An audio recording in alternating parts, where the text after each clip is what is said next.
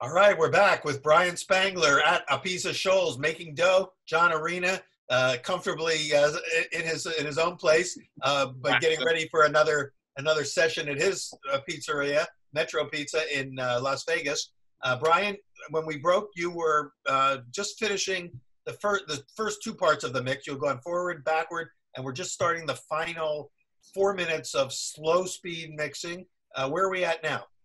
Right now we did 4 minutes in first, going forward, 1 minute in reverse to bring everything that could potentially be dry, needs to be incorporated back up, and then we went back into first for 5 minutes. Oh, so 10 minutes total mixing.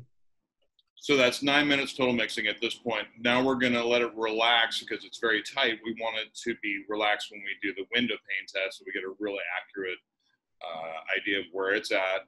And then we'll probably turn it on for once it relaxes and get an idea, turn it on for another 15 to 30 seconds in first, just to kind of almost like doing a stretch and fold, just to bring it, where are we and where are we going to go? And right now you can see all these tubs behind me.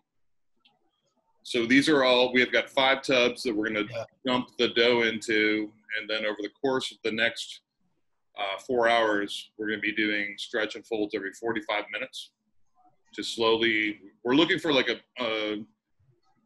it's kind of between a short mix and an improved mix, because with the 4 stretch and folds, you'll definitely get a lot of strength and development out of that, but we're trying to slowly, because of our restrictions on refrigeration and where we're trying to not only get the dough ready at opening, but also you don't want to overdevelop it because we wanted to, we've got a 4.5, 5 hour window. We want that dough to be as optimum as possible. So it's kind of we're walking a tight, what's the old saying? You're walking a tight wire? Tightrope, yeah. Tightrope, yeah. So it's kind of a dance that we're doing. Can you show us a small piece of that dough? We looked at it before the break, and we saw that it was almost developed, but not quite. Let's see after another 5 minutes of mixing how much further developed it is. And then I'm holding a laptop while I do this, so this is. Oh my God! Sorry about that. And then when we get it, give it its final little gentle mix at the end, we can look again and see how different it is from the way it is right now. So you can see it's starting to relax a little bit. I'm trying to get starting to relax a bit. Yeah. If Andreas, he went into the walk-in. When he comes back, I can do a little. Yeah, we'll get him to hold the camera or something. But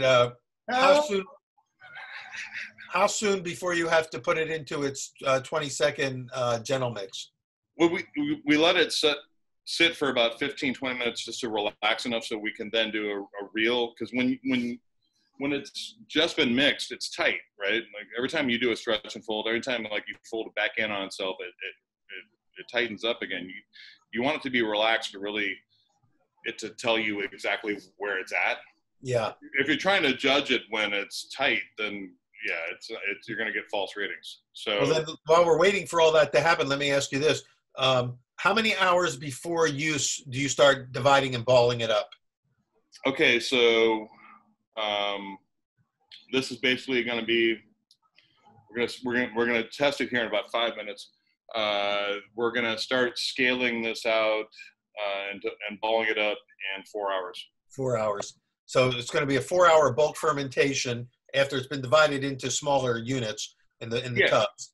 And then, that brings up a good point.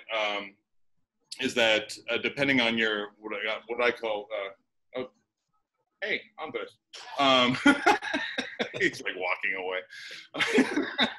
Camera shy. Is that you have mass effect, right? So if we kept this all in like one soup, like really big mass, then it would ferment much faster, because when you break it down into smaller portions, the rate of fermentation changes with the mass effect, and that's something that a lot of people don't talk about. Yeah, because it's cooling. You cool it down a little bit, and it doesn't build up as much internal heat. Well, it's like taking a huge. Remember blocks of ice? You used to have to grab an ice pick and chip up. My grandfather used to buy. Yeah. That takes a long time to cool down or freeze, but it also takes a really long time for it to melt, and vice versa. So when you start dealing with dough, depending on your production schedule, you want to be aware of mass effect and how it's going to affect your fermentation rate. Because small portions are really affected by ambient air temperature. Large portions you can't cool it down fast enough because it's all like there's energy that's being produced during the fermentation. There's heat being generated from the fermentation. So right. By breaking them up into smaller portions, you have more control of it overall. Well, now your method, we're seeing how your method is, and John has a whole different setup because he's got refrigeration and everything. John, could you walk us through a little bit of how your technique and your method and approach differs from the way Brian's doing it? Okay, so once my mix is completed, I bench rest the dough for about 20 minutes, divide it, round it, let it rest for another 15 minutes, and then put it in the cooler. Yep. For 5 days. In tubs about the same size as the tubs. There's no bulk fermentation. There's dividing right in the cooler, but it really is fermenting, but just at a much slower rate, right? Right. Yeah, he's got like shallow dough tubs that shallower tubs than Brian. So you've got a whole different dynamic going on in terms of the relationship of time, temperature, and ingredients than Brian does. Of course. Yeah. So we're both getting to the same place, but I'm taking advantage of the space that I have available and utilizing that to make my production and my dough management a lot simpler. Right. So I don't have as much pulling out, pulling in. My dough it goes in the cooler. It stays there for 5 days.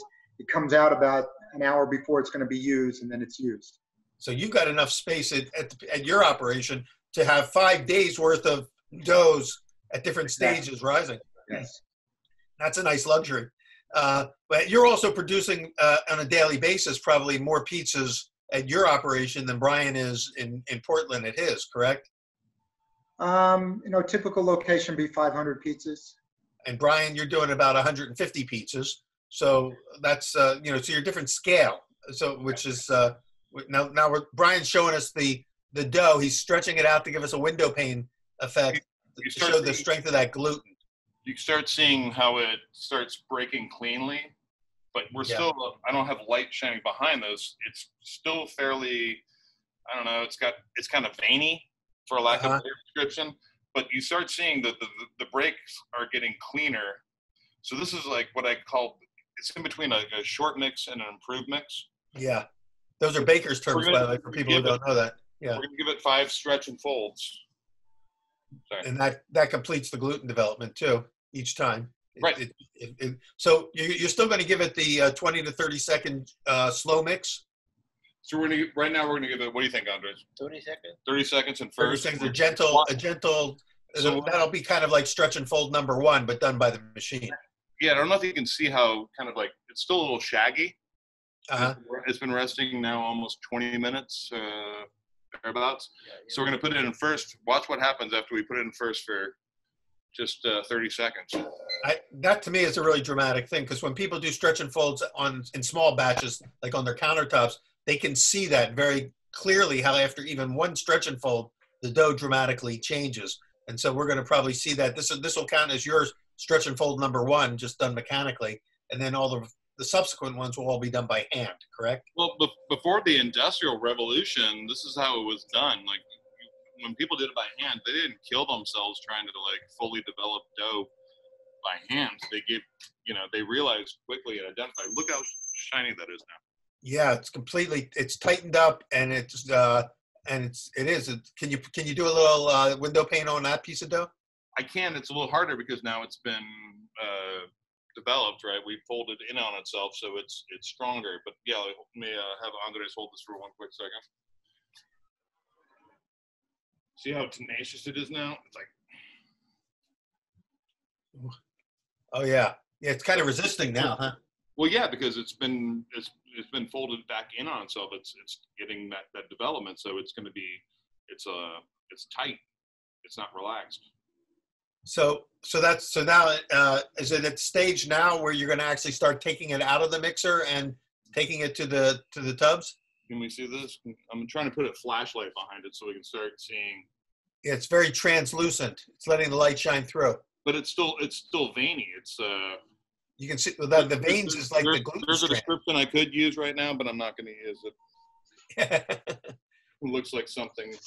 Well, yeah, I know. We got it's the condom effect. Yeah. Right. Okay. But you see how it's a little, it's still choppy. Like there's can you see that? Yeah. So it's still choppy. It's not fully developed. The breaks are starting to come clean. Yeah. So we're getting the development, and then with the 4 stretch and folds over the next 4 hours, we're going to get a lot more development, but not overdevelop it. It's still going to be very loose. It's still going to be looking for that open, airy crumb, and it slows down the fermentation rate so that. Right. So the next step for this dough. We get as much flavor by slowing down that fermentation rate over an ambient, and also slows down for that 4.5 to 5 hour production window of it being kind of a safety net or having the tolerance, the fermentation tolerance. You probably want me back in the kitchen. Hold on. Well, I just want to know if you're gonna take it from the mixer now. You're gonna move it to the bench, and then you're gonna divide it into smaller units. Or right now, it's going right from the mixer to the tubs. It looks like into the tubs. We're out on grabbing all the dough out of the mixer. And the next stretch and fold will be in 1 hour. The first one will be in 45 minutes. 45 minutes. So, and each time you do that, you're not only degassing the dough, but you're also strengthening that structural integrity. Yeah, so it's like taffy. The best way to describe it to people what stretch and folds are is like when taffy needs to be folded in on itself over and over and over and over again for it to get that nice smooth sheen, right? Also, kind of like Damascus steel, when they keep pounding out the steel and folding it over and pounding it again and folding it, it kind of it smooths it out and strengthens it. Or taking a piece of gum out of a baseball card pack. You can't fill trouble with that shit. But once you keep chewing it and fold, basically by chewing it, you're folding it in on itself and starting to develop it. Then it has the ability to trap gas, right? So what you're doing in a 1 day window, so to speak, because you're going to use this dough today, John, in your situation, you don't do all those stretch and folds throughout, or do you, to strengthen your dough? No. You just simply get it in the tub and then let time and temperature do the work. Exactly. So if you can afford to get the setup that John has, you don't have to do all the steps that Brian's doing, right? Yeah. We're biologically, chemically, we're achieving the same thing. Correct. We're just doing it through a different method, and that's why it's so important to understand the principles. But I do have a question for you guys that's asking me a lot about the stretch and fold. Yeah. A lot of discussion lately about the fact that stretch and fold may improve flavor because taking the bacteria that's settled on the exterior of the dough and incorporating it into the mass when you stretch and fold. You guys have any feelings about that? Yeah, I do.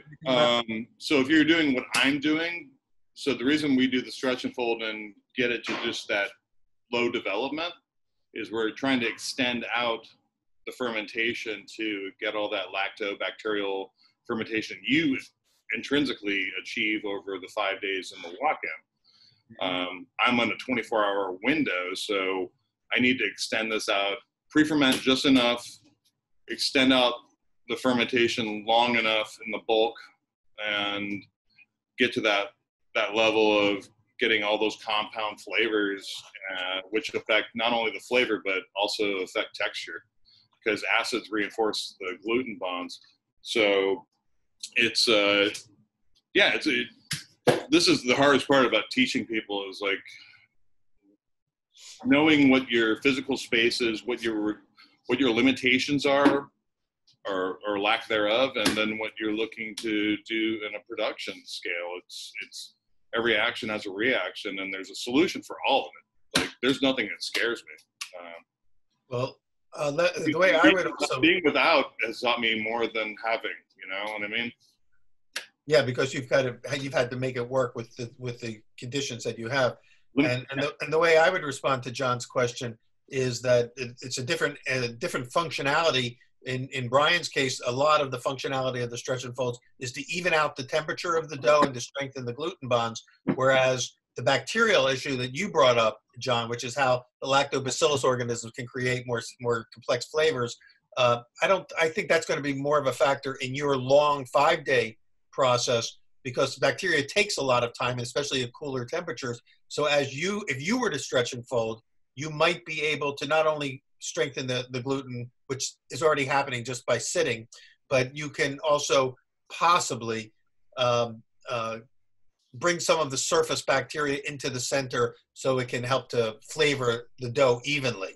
And so I would suggest, if you want to try this, I'd love to hear the results, is take a dough tub out each day from each day's process and do one of them, dedicate one of them to a stretch and fold each day during the 5 days, and see if you notice a flavor difference. It might be very, very subtle, very slight, or maybe not at all, compared to the ones that just sit there for 5 days and don't get the stretch and folds, to see if you get any kind of a little bit of a more complex or tangy quality from as a result of that bacterial folding. But there's no, and that's all very, I think it's got to be, it probably could be scientifically, calculated, but I think more or less it's going to be more of a subjective test to figure that out. I don't think it's really going to affect that. I mean, the time is what, in my opinion, in my experience, affects all that stuff. The German master bakers believe that even if you do pre-ferment for over 14 hours, you're already starting to awaken the natural organic live yeast. And that starts getting into the lactobacterial. So what I'm doing and what John's doing, I think we're already there. I think anybody who wants to tell me that, commercial yeast is bad and that, only natural leavening is the way to go, and most of those people don't even know how to control natural, sourdough cultures, they're wrong. I think there's nothing wrong with what we do. It's evoking the flavor of the wheat and all the organic chemistry that goes along with natural fermentation, whether it be a commercially propagated product or not. Uh-huh. It's the intent and the knowledge base and the attentiveness that gives you the upper hand, not some buzzword or the new hot fucking thing. There you go. What is that?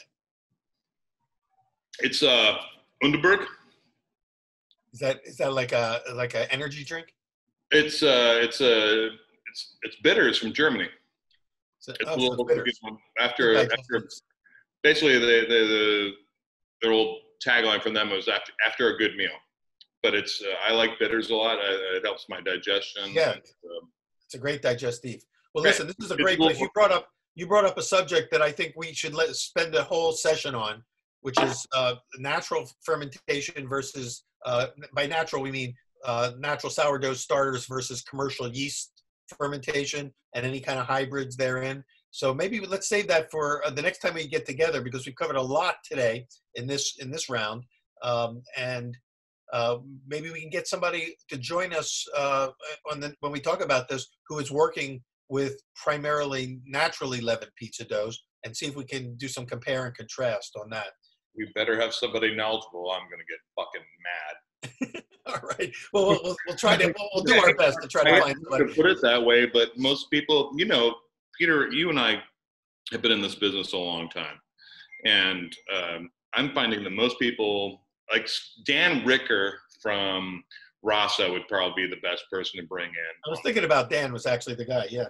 I just talked to him the other day. He really identifies and understands. He knows that the feeding schedules, hydration rates. There's so many elements. Like once you get it, you don't just like start driving a Lamborghini when you get your driver's license, right? So sourdough is kind of like driving a Lamborghini. It really is, and it's getting a lot of traction right now because it's the hot, sexy new thing too. Everybody wants a Lamborghini. Well, you can't buy not everybody can just go from their Ford Escort to a Lamborghini. Right. My Honda Civic isn't cutting it, so I'm just going to go ahead and spend $250,000 on a land. Well, I'm going to try to get Dan to join us for that next session because I think you're right. He's the perfect guy for that.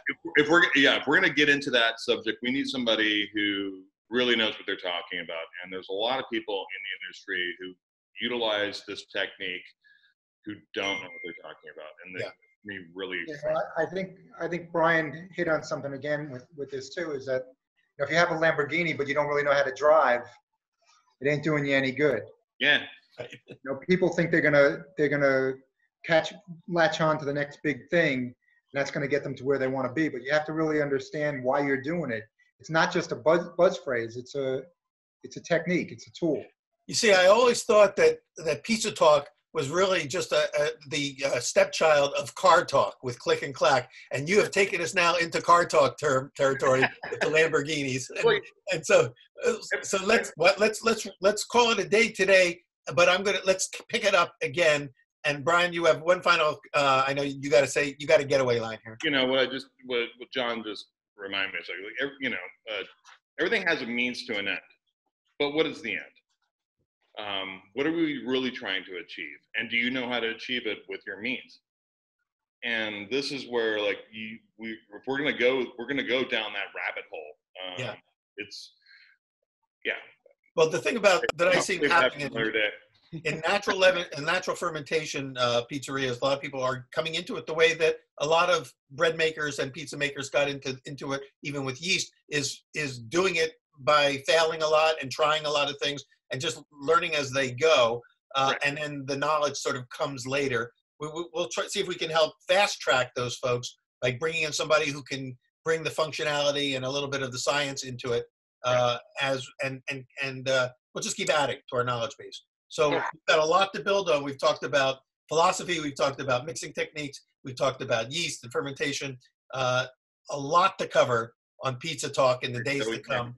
And it's always about the hands, right, John? Thank you so much, guys. We'll see you at the next round.